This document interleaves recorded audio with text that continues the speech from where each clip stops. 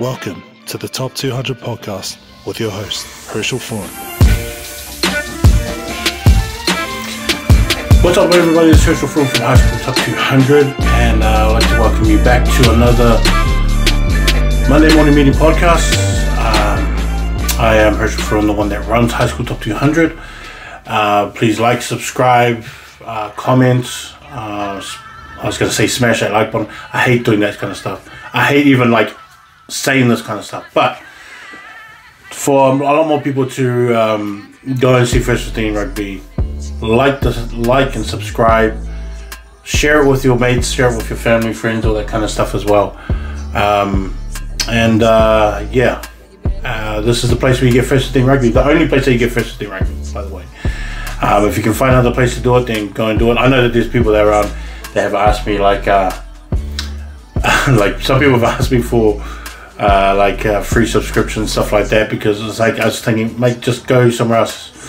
Go somewhere else. Go find some other resource to get your First 15 fix. But this is honestly the only place. I'm the only one that really does it. I'm the only one that really follows us week to week, day to day. I do this full time, and I try my hardest, because a lot of these boys need the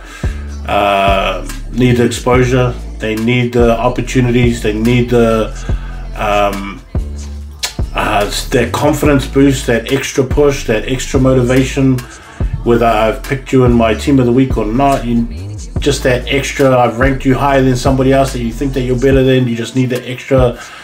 I'm the place where you want to get that extra, motivation to do better, to lift your game, because some people, I don't like the fact that I've ranked them in their 50s, and I'm like maybe the third option as a position, but they don't like the fact that they're in the 50s and they think they should be in the top 20, things like that. So if I'm that motivation, take that motivation, roll with it. I'm happy to do all that kind of stuff. If you want to react off hate from something I have said, then that's fine. If it motivates you to get better, then get better. But like and subscribe on my Facebook page, Instagram. I do TikTok sometimes. Still trying to get used to doing all of them at the same time. All of them all at once. Different pages giving different content, all that kind of stuff. And if you want to see the rankings and stuff, go to hstop200.com. It's only $5 a month. I know that you guys drink coffees all the time, and that costs about $8 to $12 or whatever kind of coffee you're buying. Save one of those coffees from the day, subscribe to hstop200.com, and get all the information that you need from First 15 around the country. We're going to start with something that annoys me, and I've talked about this on other years. I don't know if I've talked about it every year, but I've talked about other years. I'm going to start with a call that people make called talk. And I think I've discussed it before, but I keep hearing it and hearing it and hearing it. And when you're advised to talk on the field by coaches or by other players, or what that means is communicate. It means communicate, or it means direct. It means give information, give me an action to do. It doesn't mean just say words, and it doesn't mean you say talk, so the other person then turns to the other guy and says talk, and then they say to the forwards talk. Talk is not the call. Unless you've got a call that means there's talk and it means something, then by all means say talk. But for the most part, it means communicate.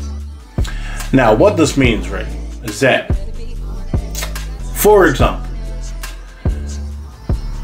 if you're in a scrum, if you're in the 22, the other team is looking to kick out.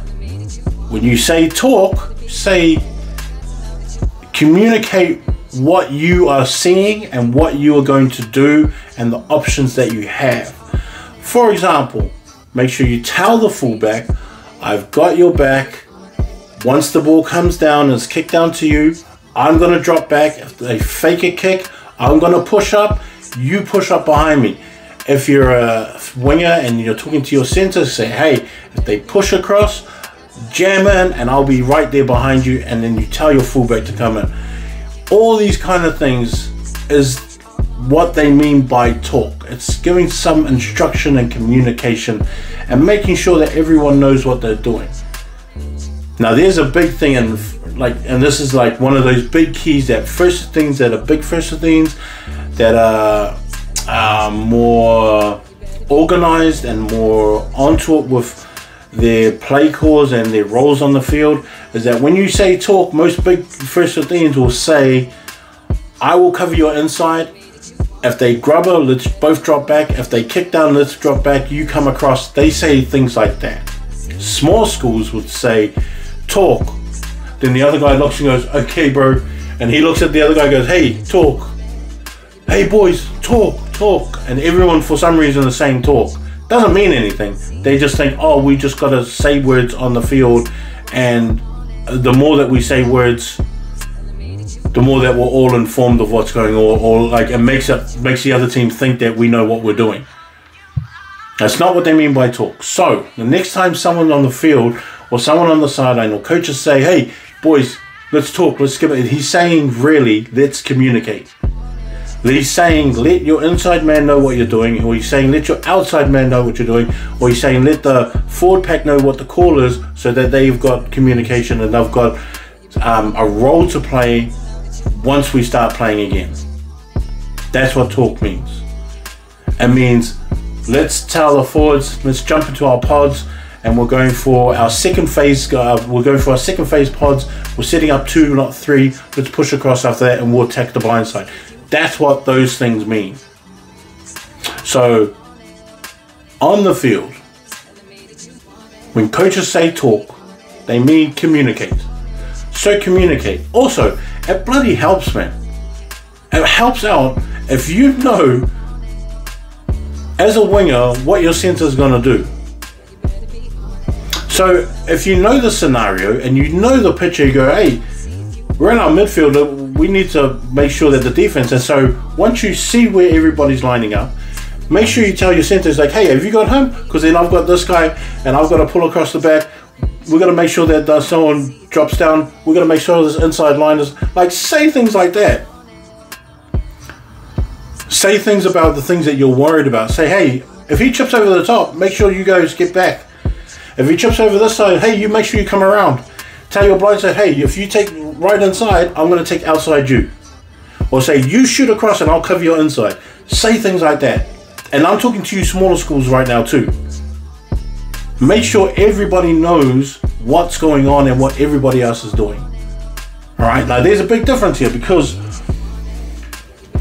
if everybody's informed of what's going on and everyone knows what your role is, the guy that doesn't know, is not actually talking and not actually saying anything, he's probably the one that you have to talk to and go, bro, do you know what you're doing? Because if you don't, you're the one that has to say, I don't know what's going on. Now, if you don't want to embarrass him, quickly go, hey, bro, if their number 8 runs, you take him and I'll come in close to you. I'll pull in tight and I'll make sure that you're covered too. Halfbacks, make sure you know that all your blind and your open side and your number 8 know what's going on. And that you're that extra cover if you have to cover. Or you're telling that number 6, hey, you pull across straight away. 8, you jump inside there, I'll cover behind you two, and if there's no cover, I'll dropping back this way. You have to say things like that. The guys that are not talking are the ones that really don't know what's going on. Alright? The guys that are not quickly dropping back when you know that there's a phase coming, or there's a pod coming, or you've got, you know, different sets along your grid. If they don't know what's going on, those are the guys you need to tell, and make sure at the next breakdown go, bro, do you know what you're doing? Bro, the next time we do this, this is what you look at, and make sure that they recognize what's going on. And I've got to admit, when I was playing first team rugby, and I played for 3 years, I was terrible, and I really didn't know what was going on most of the time. All I knew my job was, I'm going to get that ball and I'm going to run it straight. I'm going to make sure that I'm going to try and tackle someone. I'm going to make sure that in the scrums, I don't lose my scrums, and then I know that what my lineup calls are. I was real basic. For the first 2 years of first team, I was real basic. I didn't know anything of that. And I'm like, there's this game that I watch myself, and I tell people this all the time. If I was grading myself in the top 200, I probably wouldn't put myself in there. I probably wouldn't put myself in a high school top 200, but just based on the 3 games that I've seen of myself play when I was at high school. I thought, fire up, bro, you're big, you're strong, but you don't even know what's going on. Even my basic running technique was kind of terrible when I look at it like right now. Like I'll be one of those big guys that would hit on contact and then I'll just go straight to ground. I don't know why I did that. And even like when I think back to it as well, it's just like, why didn't I make that second move? Why didn't I roll off? Why didn't I use that extra push? Why didn't I actually like leg drive for maybe 2 more meters and then, you know, push forward? I didn't even know, even in tackles, I used to just make tackles and put guys to the ground. I actually didn't know putting to the ground, get over the ball, and like, you know, over the ball tackles like back in the days was a bit different. But for myself, when I watched myself, I was thinking, you're terrible, bro. Like, you really needed a lot of work. That's probably why I didn't make any rep teams. Like, you know, even when I tried for Northern Regions, which is like, Northern Regions is the Blues and the Chiefs area together. They picked the A's and the B's of Northern Regions. And I went to that trial 2 years in a row. And obviously I didn't make it because I was terrible, but I was thinking to myself, I was like, man, you shouldn't have even made those trials, to be honest. And so like, all these kind of things is that like, there's guys on your team that go to training every week and go to training and do everything, but they still don't, they might not understand the concept of what you guys are trying to achieve. And they probably don't recognize the little subtle patterns that you have and why we're using them. Like, and if you're a guy on the team and you don't know that kind of stuff, ask your best mate, hey, why do we do this? I actually don't even know why we do that. Like, if you're too ashamed to come out and go, oh, coach, I don't know why we're doing this, ask one of your best friends and go, bro, why do we do it like this? Even right now, you might as well ask in your third game of the season, then ask, you know, in July when it's coming towards the end. It's like, why do we actually, like, ask for it right now? And there's a bunch of you out there that are too ashamed to say that you don't know what's going on, but, you know, ask for it.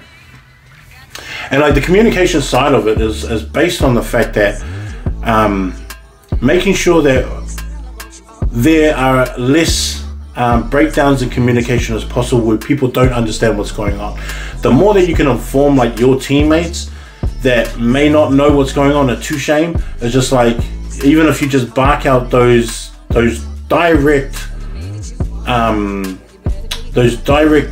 demands and commands, and also roles that you have, the ones that need to know the message will get it without having to put themselves in it. You know, some guys are just not in that, you know, that humble space enough to go, hey bro, I don't even know what's going on. All I do is just tackle and run the ball. And like, which is fine, if you do it well, it's just fine, but at some point you're gonna start wanting to recognize what you're actually doing so that you don't have to rely on other people to say what's going on. So that was one thing. I keep hearing it all the time. It actually really annoys me when I hear people just yell on the sideline, you know, talk. It annoys me more when, well, you know, it annoys me when parents say it, because obviously they don't know what they're talking about most of the time. But when coaches say it to players and then their players just reply with the same thing of talk, the coaches should be really saying, hey, let him know what you're doing. Let him know what's going on.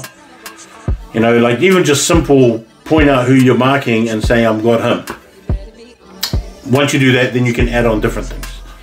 All right, if you're shaping to kick, if you're shaping to pass, if you're shaping to drop back, if that fella pulls around, it's like, you know, talk about that kind of stuff. If they set up right here as a pod, and then, you know, you can see them gearing up, it's like, make sure you mention it. Make sure you mention it. Pull guys across. You know, things like that. It was cool because, like, even last week when I was watching, like, Christ College and Timaru last week, I thought that game was real entertaining from the point, like, even Timaru, who in the end got a bit of a hiding, but like you can see a lot of the good things that they're doing, and like, because that team is pretty new, those boys need the communication side of it. Christ looked like a really good functioning team, and like I guess their tour over in Japan worked out for them, because these boys were all real talkative, all real in sync. You could see the shape of their offense coming together, and how they were attacking, and then the big boys knew when to be big boys, and then the young, and you know, the smaller guys knew when to be the small guys. They knew where the hits were coming in. They knew where the guys were you know, distributing the ball, whether it was from first 5 or second 5, and I like that. This Christ backline, I think, is probably pretty underrated, and even myself, I don't underrate them, but I haven't talked about them enough like they should be. You know, like I haven't talked about them like they should be talked about. You know, and I think like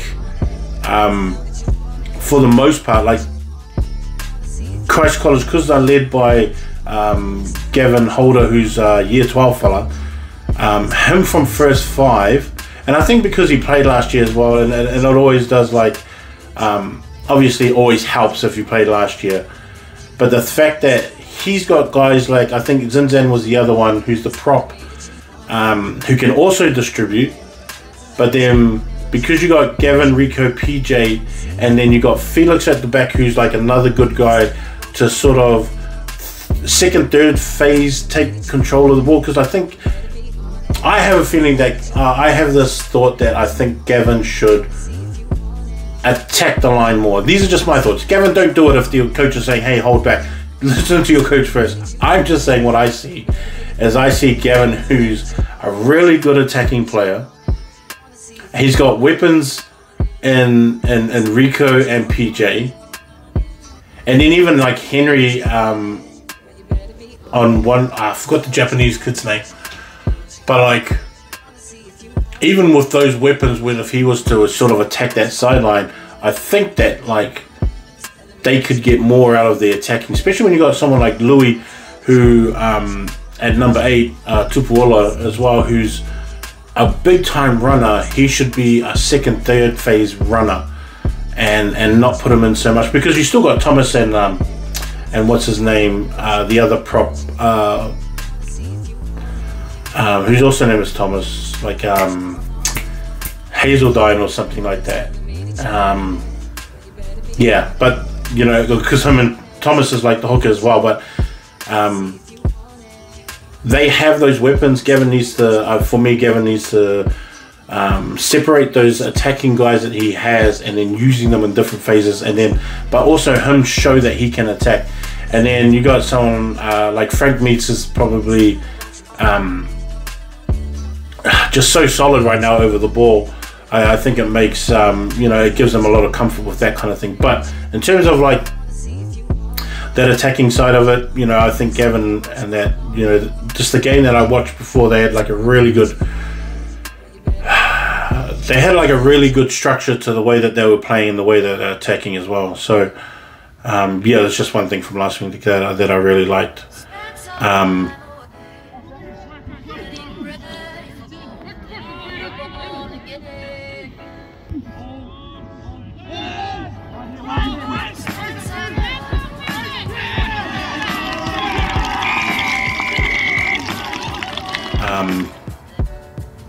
But this week, I went to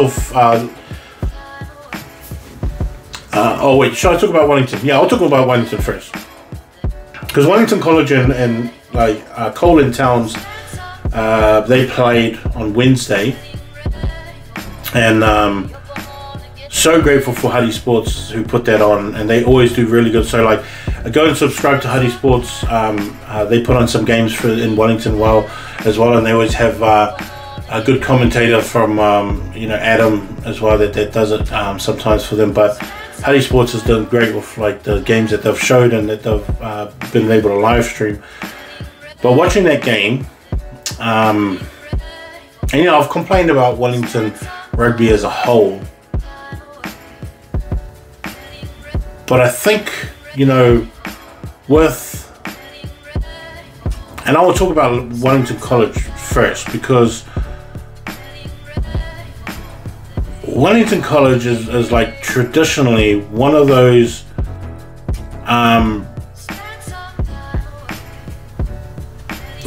strong powerhouses that used to be, and everyone had that fear. No, I'm not saying everyone was scared of them, but everyone had that fear and were wary of who they were. Now, with the game, with the team being led by Harry, Eli is like another one who's probably one of the main players that you'd probably look for. Finn and Shay, also on the wings. Obviously Archie, him and Charisma.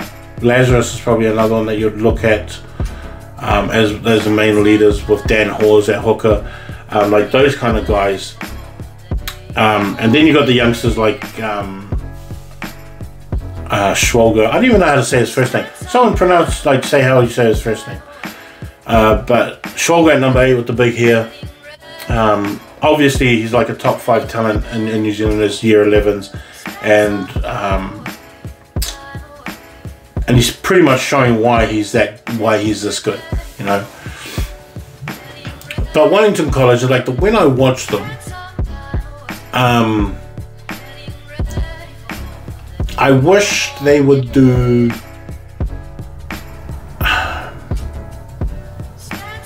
I wish they would physically take over games.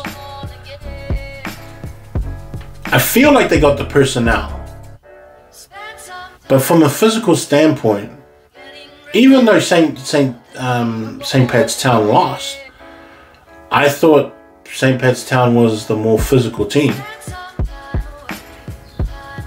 Like, you may argue, you know, well, they won, so what does it matter? Well, the thing is that it matters when you come to teams like Silverstream.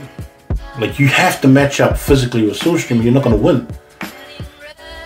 If you can dominate physically over Scots, you can beat Scots, because Scots is going to outrun anybody. Scots have better runners and attacking players than anybody, almost anybody in the Hurricanes area. But they lack a lot of, to me, toughness and like the physical play. They're not going to win physical battles, but they're going to try and run you off the field. Even their big boys, like you know, they got Toby and Tavita, and like what's his name? Is it the number 8 Joe? I think he's the other number 8. You know, they're like those guys are more finesse running players than anything else. So he's always going to get the ball for you. But the toughness side of it, I don't think Scots has. Like, you know, if you feel the need to use that as field Scots, fine, whatever. But if Cole actually plays with and practices getting into that physical side of taking over a game, I actually think that it prepares them more for the tougher teams.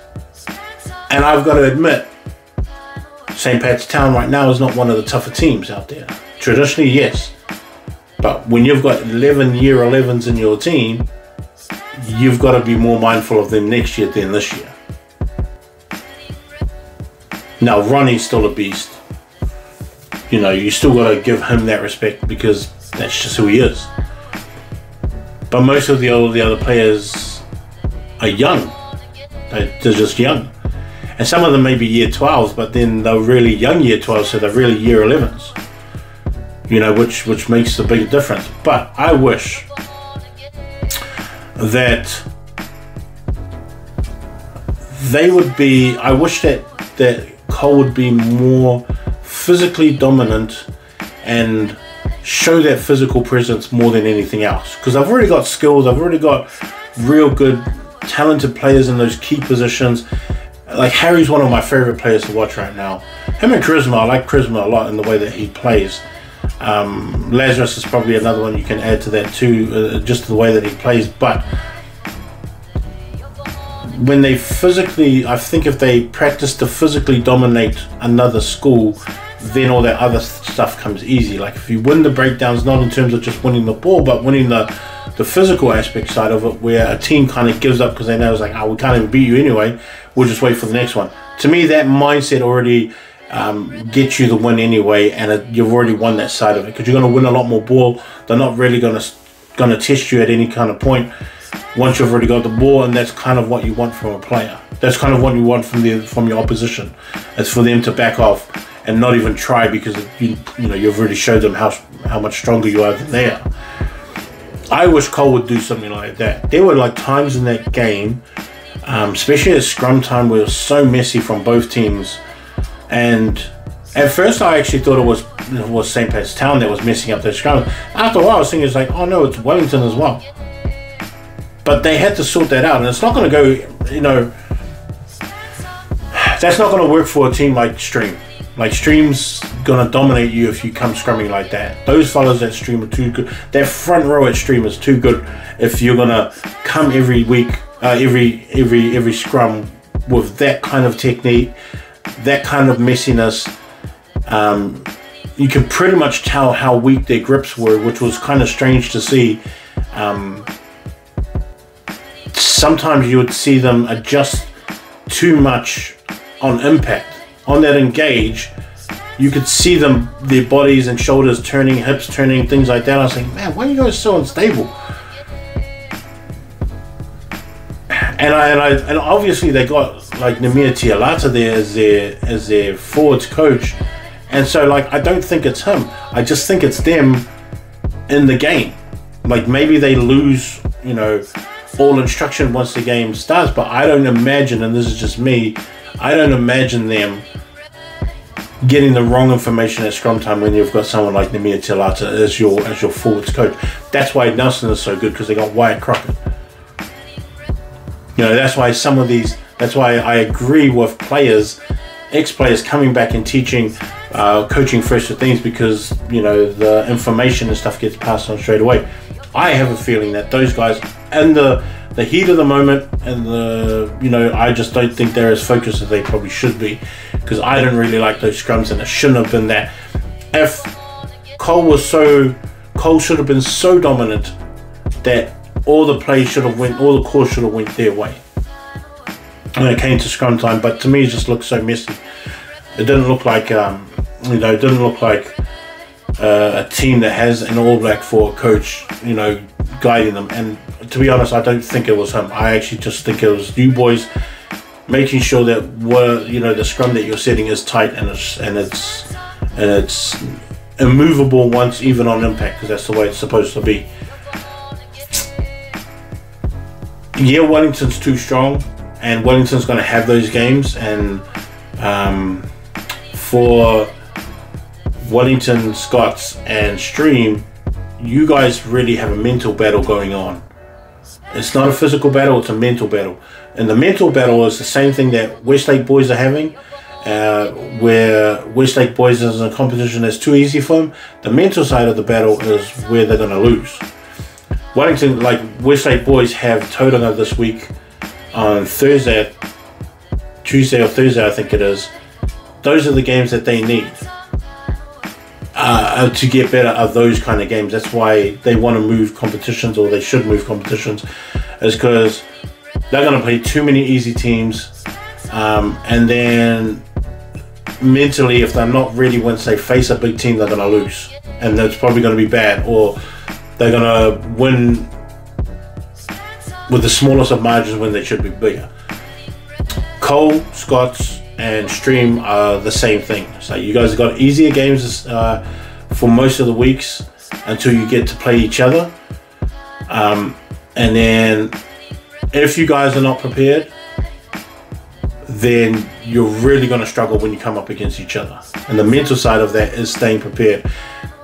It may sound mean, but you really got to sort of keep your foot on the necks of even those that are smaller teams and you're smashing them. Don't let up. Don't let up at all. I would say push even harder, like what you guys are doing. Make sure you get all your attacking options right. Make sure you get all your form right. Make sure you know where you're attacking from.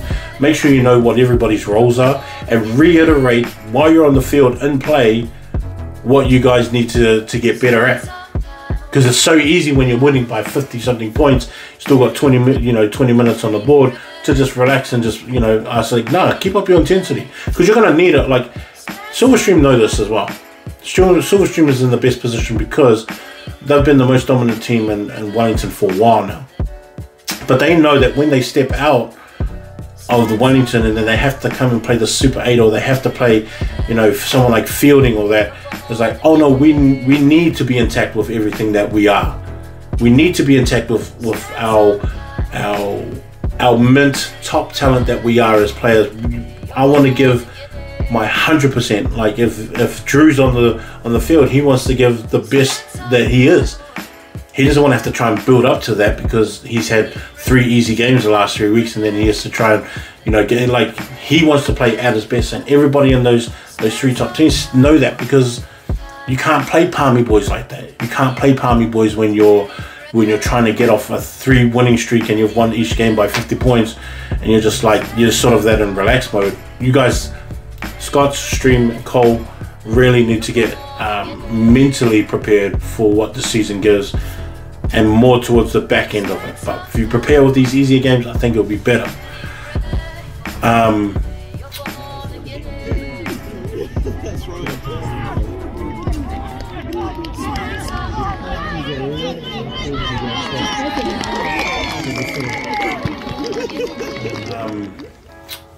Even watching, so I went to Feilding in St. Peter's on Saturday. If someone's got that Scots and Napier game, can you send it to me? I really want to watch that one. That seemed like a really good, a really good game. From all the things that I heard from it, Napier's trying to get into that Super 8 season. They're trying to get ready for that, and still trying to figure it out. I'm glad that Ben was put at number 8. I kind of like. For me personally, I like the personnel that they have. Obviously, I've got George as my number 1 player in the country right now, and right now I stand by him because he's just playing really good rugby. But I think the personnel of the team, in my personal opinion, is wrong. I think they've got guys that should be in different positions, but I think they've got everyone. I just think personally that they're in different positions. Obviously, coaches have their own thing that they're going on, and what they're running is they need those guys for those positions. But in my just opinion from the outside, I feel like some of those guys are out of position, and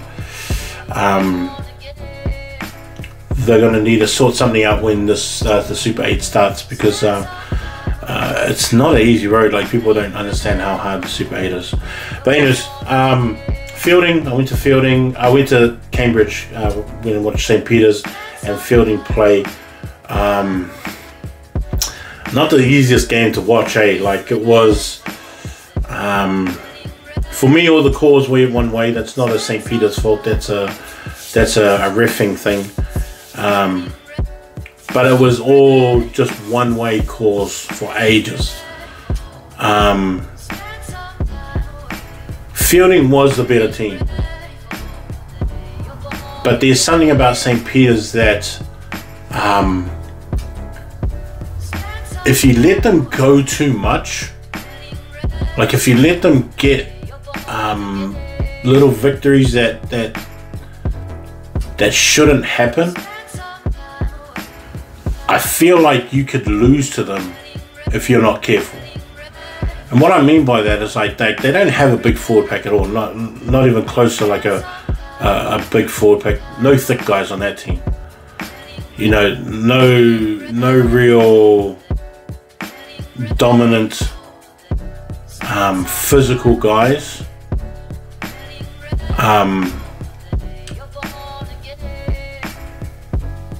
But I feel like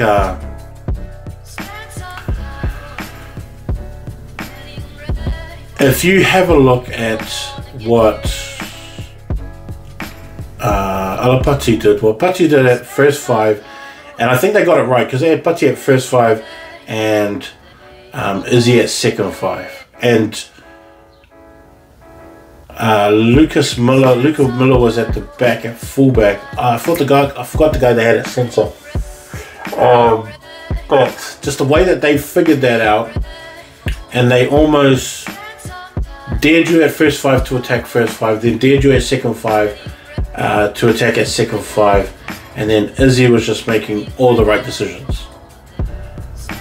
Alapati was just drawing in that obviously that attention, just the way that he plays. You just look at him and go, oh shoot, we better not let this guy run. But then at the same time, you sort of have to stop your defense just for that split second. Then he gives the pass, and then Izzy makes this real quick decision while they're on the run. And for me, if you let them get too many of those, I feel like they're going to run you off the field if you're not careful. And if like they're a team that, like, if they score and you don't score back, to sort of even it up and sort of flatten their, their confidence. I think their confidence builds too much. I think they're a team that their confidence builds too much. You could be on the wrong side of this game, and you may be even like the stronger team on paper.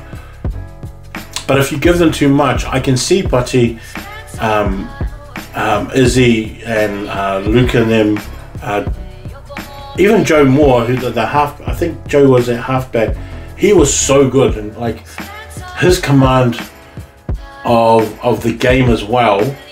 I wish he would be a bit more direct and maybe just draw in a lot of attention before he passes the ball. But everything to me that he was doing, I think it was Joe Moore that was at halfback. I thought he was great. Like, I thought he was solid, And so, like,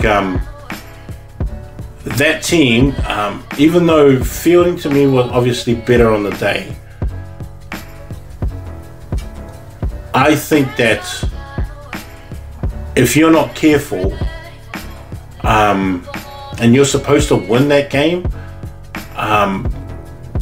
you could easily lose. You could easily lose.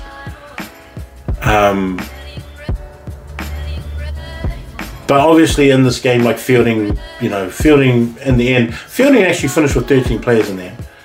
Now there were some calls, like they, who was their fullback? Javier, I think his fullback. The fullback was, he ended up getting 2 yellow cards and then got sent off at the end of the game. Said it was like a no arms tackle. Then like when they caught it, I was actually filming at the same time when he got sent off. And then when he walked past me, I go, bro, what did he say it was? And he goes, bro, you said that and he goes, yeah, he said that I had no arms. And so I went and watched it back on my one, and you can clearly see him wrapping with his right arm, and then you can see his left arm already wrapped around him as well. And I was thinking, I think this guy is just looking at hard hits and just saying that they must be shoulder, there must be no arms tackles, things like that. But what's his name? Javier, the fullback. What's his first name? Sorry, bro, I forgot what his first name was. But like he had a massive game. I thought he was so good. He scored like a mean try, like a by himself try, individual try. Well, I thought that like, I thought like I guess like he would have been one of the best players on the field if he didn't get sent off. But I mean, that's just, I don't know. I guess that's just how it is. Penny is his name, Javier. That's right. That's what his name was. But what's his name? Rupeni is probably the number 8. He was probably one of my favourite on the day. Him and Dane Johnston. But I think Dane Johnston's going to be one of those guys that I think I might have to take him off my team of the week, because I think if I watch him every week, he's going to be on there every week. Like, he's just so good. He's just so good. So dominant, so strong. Even gives the ball, like he's not like a ball hog or anything like that. He doesn't just run it just to run it. He's got a lot of substance to the way that he plays, and I think they're like, I think the more that he plays, he should probably, they should probably give him a lot more credit than we're probably used to, because to me he's like a New Zealand secondary school talent, and he's at that level. But yeah, I enjoyed the game. I wish the refereeing was a bit better. Gotta be top 5 of one of the worst refs that I've seen, and he's actually like an established ref. And I've seen him before, and he's been good on other games. Maybe he was just having a bad day. Refs can have bad days. It just sucks that when they have bad days, it just affects the team. Obviously, it didn't affect the outcome of probably what it should have been anyway. But I've seen him have some really good games and have really good control. Must be just one of those days, because he's usually a really good ref. What are the other games I watched as well? The Hastings Napier, New Plymouth one, I thought that was a massive game. Hastings going over New Plymouth. And I kind of think that they're pretty underrated, eh? I think that New Plymouth Boys is a pretty underrated team. And even myself, like, I think that I am kind of underrating them, only for the fact that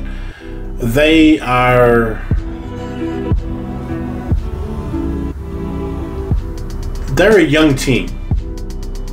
You know, they're a young team, and I think that, like,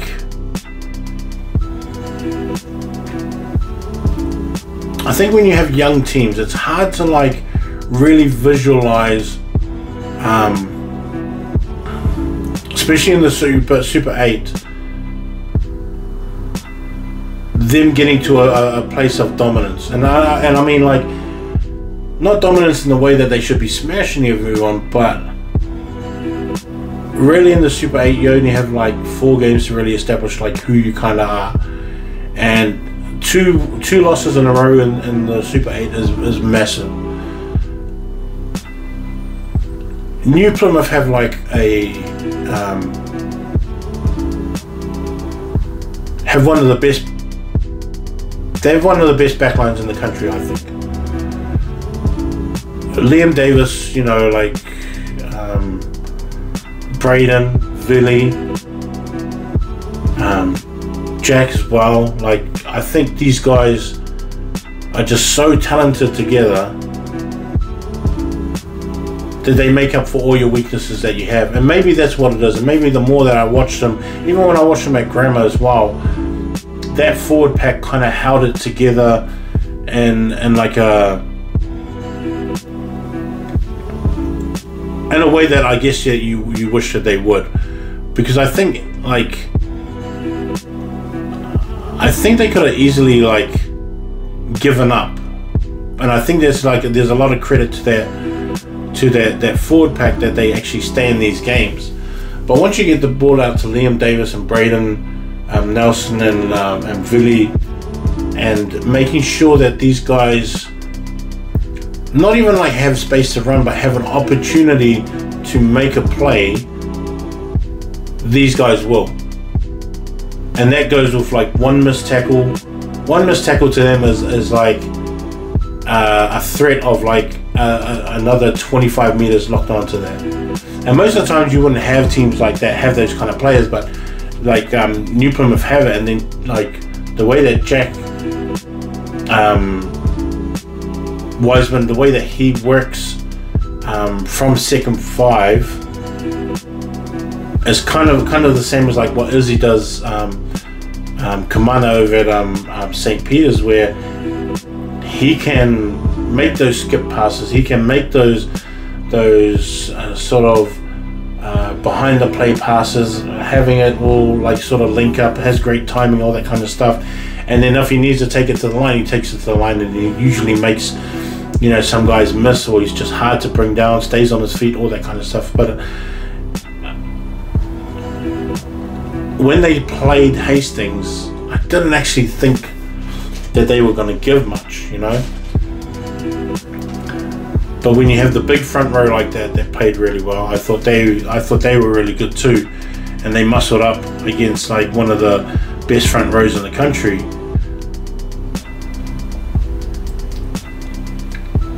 I kind of thought maybe I've got this wrong, which I kind of do now, and I'm starting to think maybe I've got these guys wrong, and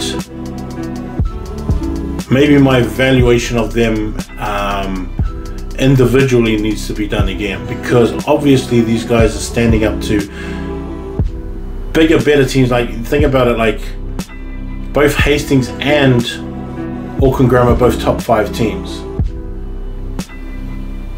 But when you have like a front row who have like Soane and Tua is the other one. I can't remember his last name. Teremana or Toremana or something like that. But Tua's like massive. Tua's like 6'5", 6'6". Soane is just this real solid kid. Both of them play forward and aggressive. I wish Tua would be a lot more aggressive than what he actually is. He's kind of like the guy that smiles all the time on the field when he should be just, you know, ripping dudes up. And you know that he's big and strong, but you just kind of want him to show it more. But you know, even Brody and Jake Dingle, like, just massive players. And Luke Goodman is another one who played at 6, and then they had that other big fella at 8. I can't remember what his name is, but I think the big dude at 8 with Luke, and then when Riley comes back from injury, I think that should probably be the loose forward trio. And along with that front row of Tua, Sean and Soane, are probably the ideal one that you want. I think if you're going to be young in the forward, you might as well be big and young. I think you might as well go with size and young, and then let guys like Riley just run around and sort of make plays defensively as he does. Make sure Luke gets the ball, and that other big white fella, the other big white kid who's like a really good ball runner too. I like he's like another 6'5", 6'4", 6'5" kind of kid. But yeah, they're just really good runners. Tua, I think, needs to be more aggressive running the ball. You know, and fighting to go to ground. I think he should just try and stay on his feet a lot more, like a lot longer, sort of eat up a little bit more of those meters. Hastings on the day were just too good and just too organized. That once they started getting a roll on, you know, it was really hard for New Plymouth to catch up. I actually just don't think I don't think New Plymouth is that far away. You know,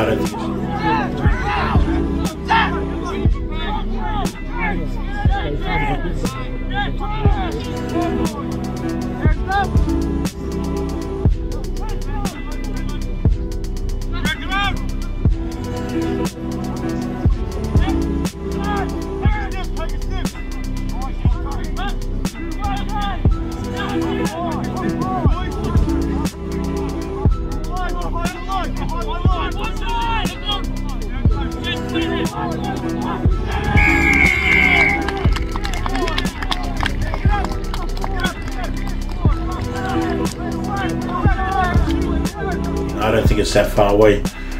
Because even like when I was watching Palmy Boys and Gisborne, I think Palmy Boys, I think maybe in the end is going to be stronger than Hastings, and maybe in the end could win, you know, the top 4, because Palmy's such a good team as well.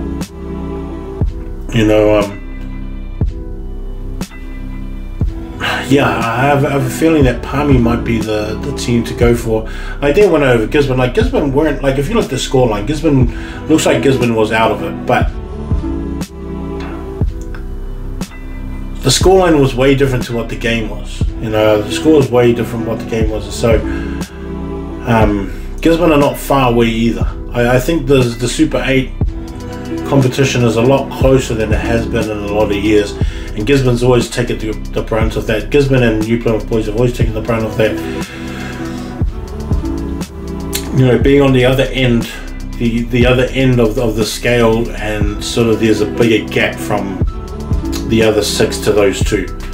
I think this year it's probably drawn a lot closer, and like, I guess maybe in scores it's going to be different, but in terms of toughness, you know, time on the field where it was real competitive, I think that has actually gone a lot bigger. The time of competitiveness is a lot longer and wider than it has been in the other years.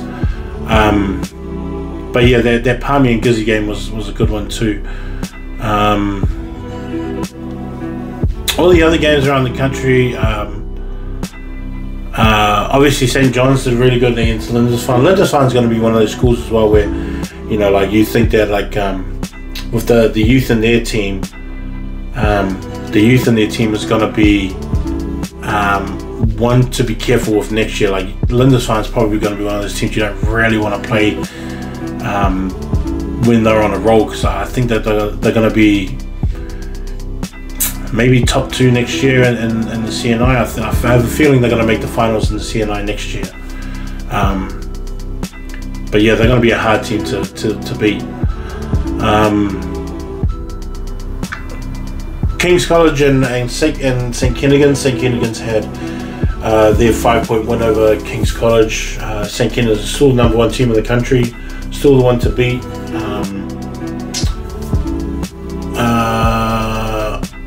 I don't know how you know, they're going to have to stay pretty perfect to actually be moved off that spot, but they're looking good though. They're looking like a #1 team too. But like look at Auckland Grammar. Auckland Grammar is kind of the same. Auckland Grammar have been playing really good. They won 36-7 in their game against St. Paul's. Again, Westlake boys 53-14. Kelson winning 56-0. To me, Kelson just, I think they got to a point where they just took it out on Dilworth, because I think they know that they should have probably won last week, and St. Peter's is on a rise right now. But yeah, Dilworth is better than their 0 points, and so like I think they might just been one of those games where they caught Kelson on the wrong week. Nelson beating St. Bede's 27-15. St. Peter's beating Liston 41-14. Sacred Heart beating Botany Downs 43-10. And Botany Downs, like I said last week, Botany Downs has got to get used to getting the hiding, but they need to get they need to take everything that they can from each one of these losses and just keep fine-tuning your team and fine-tuning your players. Don't get too down that you guys are losing, because the 1A is not a competition that you just jump into and be successful. It's just not that way. Dilworth had a problem with it, Tangaroa had a problem with it, St. Paul's had a problem with it. Like, every team has a problem with it. That's why some of those teams that drop out all the time, Aorere had a problem with it, they've dropped out. Otahu was in there before, they've dropped back. It's not easy to be in there. So like, don't take it so hard as a team that you guys are losing these games. Just make sure you go review the tapes, review the games, be honest with your guys' selves of what things that you guys are mistaking. Take accountability too for the mistakes that you're making. If you haven't had a good game, just tell the boys, just like, man, I had a good game, didn't have a good game, what was I doing wrong, and be able to try and take that criticism. Be honest with it. Like, don't be in denial, don't say that it's blame on me. It's like, it's not that at all. But you got to be able to take these criticisms and be able to build on it and learn from it, so that when you do get to the games that you can really compete at, that you actually make a game of it. If you guys get too far down there, it's like, no one was expecting you guys to beat Sacred Heart. No one was even expecting you guys to get close. But what you do need to expect, we do expect from you, and I think most of Botany Downs supporters and even like the 1A teams, all we expect from you to do is get better at the next game. No one's expecting you guys to make a big run in this. This is not a movie. You guys have to go through your lumps and your bruises just like everybody else. Just get better with every single game. I think that's what everybody's asking for. Don't get too down on yourselves that things are going wrong. That's fine. Just learn from it. You'll be alright. St. Thomas had a big win on the weekend against Shirley boys, 43-12, 45-22. That was St. Peter's. Silverstream beating Wairarapa 46-7. Southland hitting 62 against Otago boys, 2nd 15. That Christchurch, I want to watch that Christchurch versus St. Andrews. I actually thought St. Andrews should have been better than this. I wasn't expecting that score. So if anyone's got the game, please try and pass it on. I want to see what happened, because St. Andrews is a good team. But 43-0, that's not the St. Andrews that I thought was, you know, I thought the scoreline would be like a 22-10 kind of scoreline. I thought it would be like that, not 43-0. Otago boys winning 21-12. That, you know, I'm getting ready to watch that game. I really want to watch that De La Salle Mags one. I think De La Salle should be better than that. I've seen Mags and I've seen what they have. Mags have good, promising players, but I think De La Salle is more established than that. And I don't know. If someone can send me the game, I'd love to watch that game. And then St. John's winning, obviously, 46-22 over Lindisfarne. Mahurangi Bay beating Massey is probably the biggest surprise of the week. I knew that.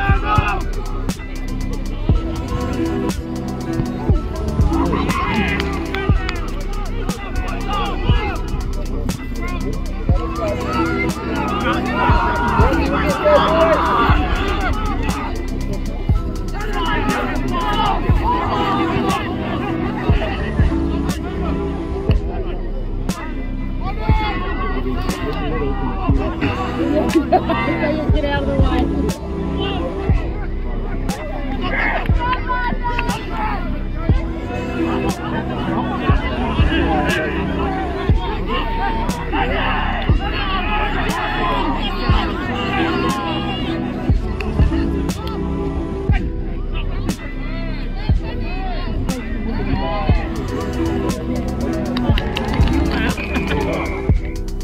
I knew that they were going to do really good because Mahurangi's been playing really good and they've got a really good team right now. I mean, I spoke about them last week, but to beat Massey, I don't know if they've ever done that before, but that's got to be a new one.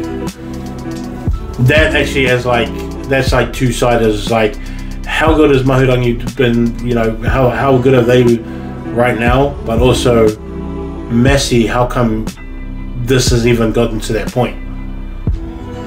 You know, this is one of the questions for them too.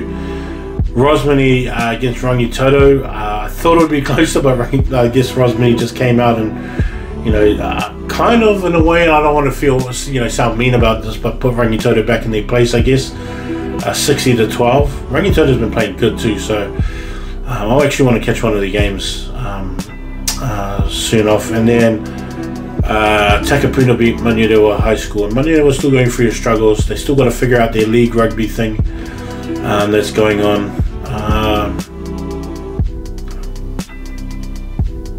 Other scores that I was probably already I knew that they would beat Waitakere, Otahu, going down to Avondale. Yeah, Southern Cross is probably one of the teams you should watch out for too.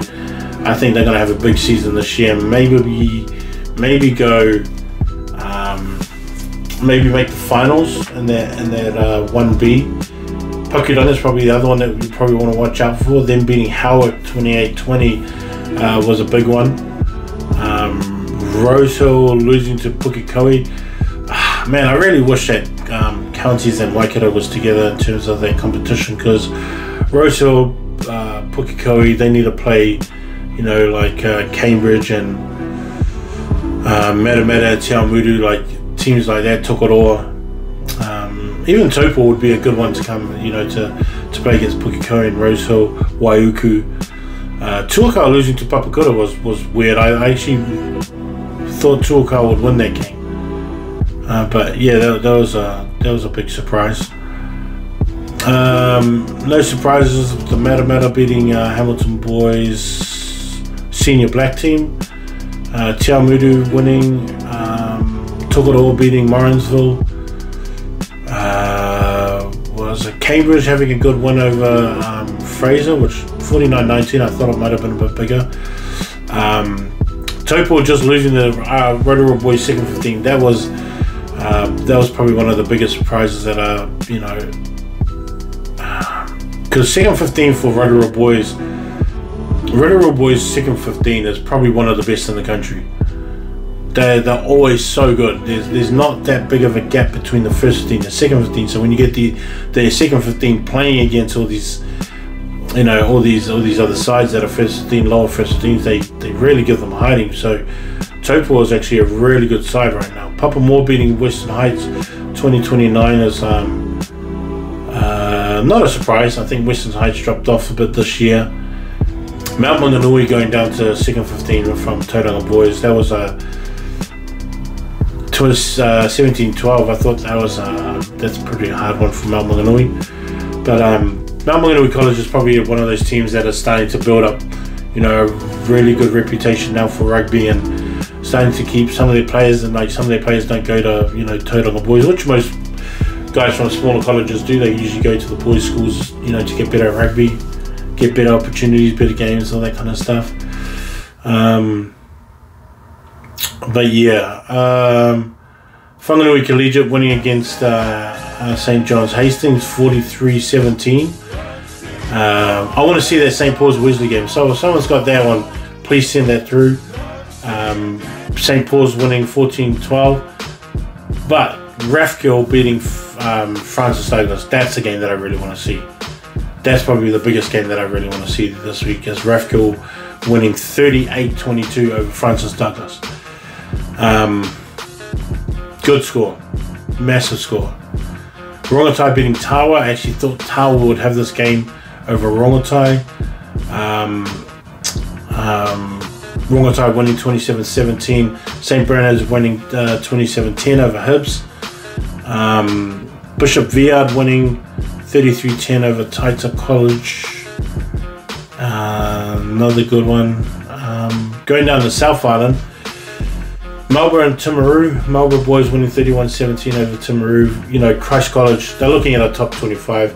I think Christ College has got to be a top 25 school. Winning 55-5, and I think in the way that they did it too, is just that same thing I was saying, that running rugby, you know, just so organised, so precise with their attacks. You know, they're just... Selwyn's not a bad school, that's the other thing. Selwyn combines like a really good squad. So Christ, because I'm planning to go to Quad this year down in Nelson, and I'll be real interested to see them live, and I really want to see them live. So really trying to save that money. So I can get down there. Waimea combined beating Mid Canterbury. Aoraki combined 41-24. Mid Canterbury 25-7 over St. Bede's, second 15. And Rangiora is a team that should probably be in the first. They should be in the Premiership division. Like, Rangira's got a good team this year. They beat Kashmir 78-3. Kashmir combined. John McGlashan and Wakatupu so good. They're probably another undersized, undercover kind of team that probably should get more support, get more talking about. Menzies is another one, them winning over Tyree 36-13. South Otago having a massive win over St. Kevin's 59-31, and Cromwell losing to King's second 19-13. But yeah. Central Southland College beating Mount Aspiring 15-12. That was probably another surprise too. But I mean, down in the Deep South, they've got some good teams. They've got some good players. I just wish we would see more of them. I just wish most teams would just live stream the game so we can share it amongst each other and check out all these players that we don't really get to see at all. You know. I guess New Zealand as a whole is not really, you know, in the sharing space, live stream sharing space. So, you know, we can just get what we can. But if you're from a school that live stream your game, send it to me so I can send it around and share it around with everybody else, so we can see all the talent that's going on around New Zealand.